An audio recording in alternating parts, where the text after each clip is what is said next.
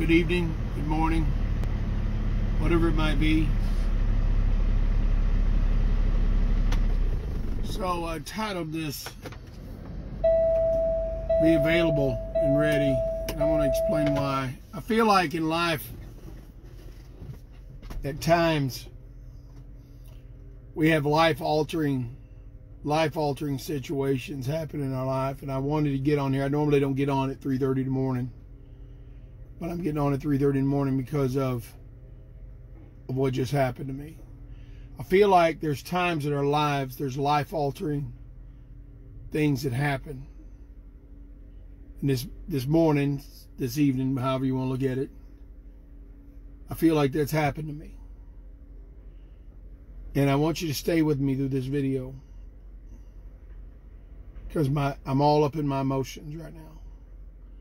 So I'm going to go through the scenario with you so you understand what God does. So I'm going to go quickly if I can. So I get a call 3 o'clock in the morning for a tire change. That's nothing unusual. I'm frustrated and aggravated. I've been out most of the night.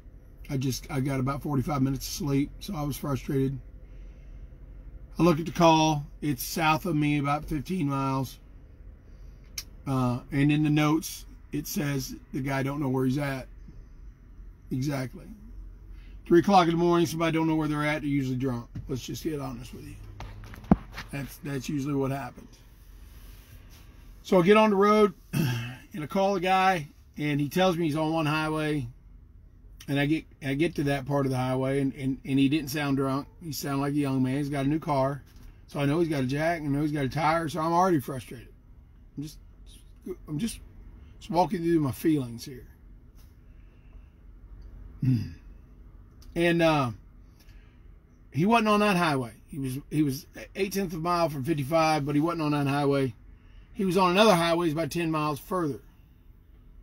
So when I called him, when I was talking to him, I said, "Sir, you understand it's going to cost you X amount of dollars because you're further away." I was frustrated, aggravated, couldn't understand why this kid couldn't change his own tire, why I had to get out of bed. Stay there, watch this. So I get to him, I find him, I get turned around. He's a little skittish, you know, because I'd pass him and I'd go way past him to get turned around. I'm in my big truck, and or in my Kenworth, and he called me. He's like, "Sir, you just passed me." I said, "Son, I got to turn around. I got to find a place to turn around." And you're kind of, so I get there. He's on a hill. He's on a curve. He's on a 2-lane road. There's no shoulder. It's a dangerous spot. So now I'm even more frustrated. So I get out. I get all my equipment out, and he's standing outside the car. He's a young kid. He's a kid, 20-something. And I could tell that he was distraught. I could tell that he'd been crying. I didn't know if it was over the tire change or not. It's none of my business, right? But I could tell. So I got in his car to pull his emergency brake because we was on that hill and on a curve, and I was fixing Jackie's car up. When I did that, I noticed a pistol in his front seat. It was on top of a hoodie. I didn't think nothing of it. You're on a back road, you know, you're scared. I get it. So I get changing his tire, and I get doing what I always do, ask a few questions. "Son, what are you doing out here this late at night, not knowing where you are?" He said, "I had to go." I said, "Where are you from?" He said, "Chesterfield." Okay.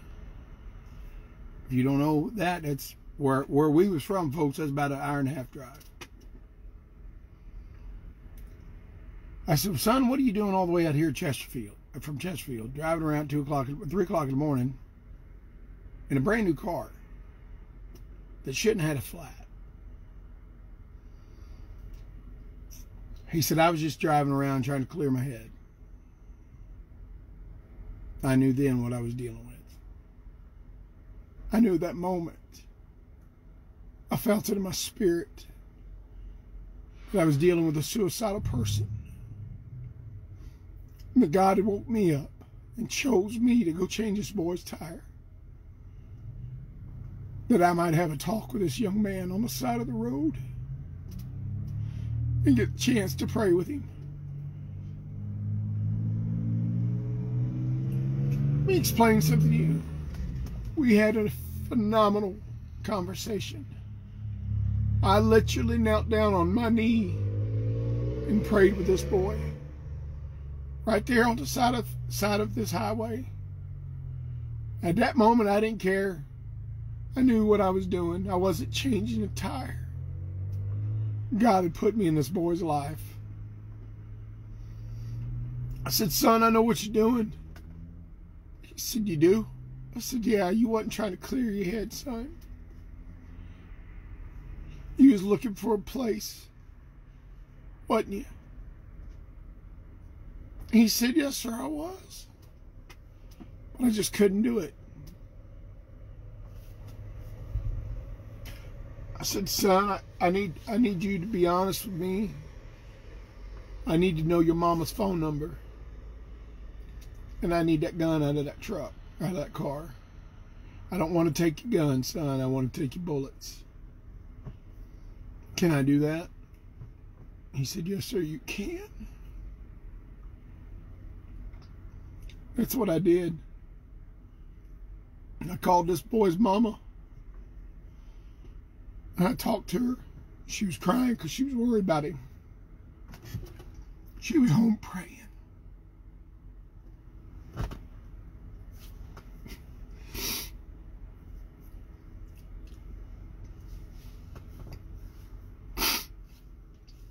I said, ma'am, I know about a praying mama. I got one. I said, son, I talked to his mom a little bit. I told her, I said, here, I want you to talk to your boy. That boy cried harder than he never cried in his lifetime. Right there, I believe it. I believe it in my heart. They hung up, and I looked at him. I said, son, I don't, and I just talked what God told me to say. And I prayed with him again. And I sent him on his way. I got my truck and I cried. Because I complained and I griped about getting out of bed to go change a tire at 3 o'clock in the morning. This is what I know.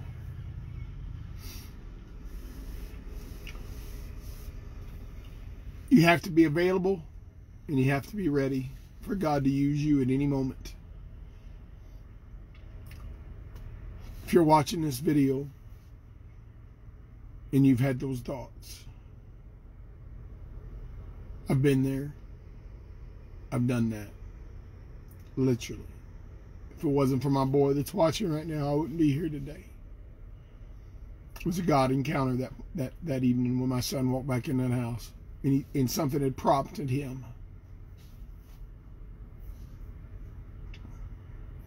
And he come in and he cut me down from hanging in my closet. I know what it's like to want to take your life. And I know what this, I've been around the families of people that's taken their life. And all it does, young man and young lady, is transfer your pain that you got to pain to somebody else, to your family members. All the pain that you're dealing with, all the things that you're going through, all that does is it leaves an empty void because they don't understand why. And it transfers that pain that you're in into every single family member you have and every friend that you have.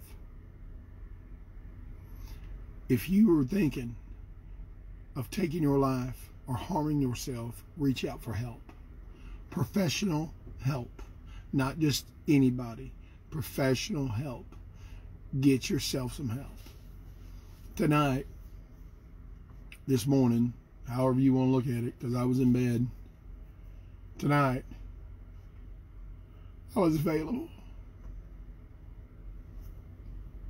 Be available. No matter how uncomfortable it makes you, no matter how inconvenient it is, you never know where God is leading you to use you. And be aware of your surroundings and be mindful. Then let God speak to you and let God bring knowledge to you. Because if you don't, you'll pass right by it and you won't see it. Be available and ready for God to use you. I got to get up in a few hours, if I even go to bed at this point, to preach to some of the greatest people that I pastor. That I'm just honored to pastor these people. I'm honored to be their preacher. I'm honored to bring them the word. But I'm honored that God used me tonight.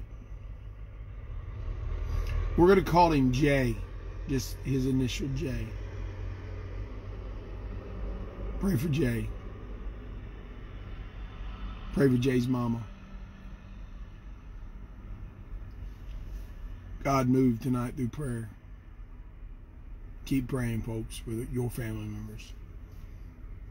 God will change it, I promise.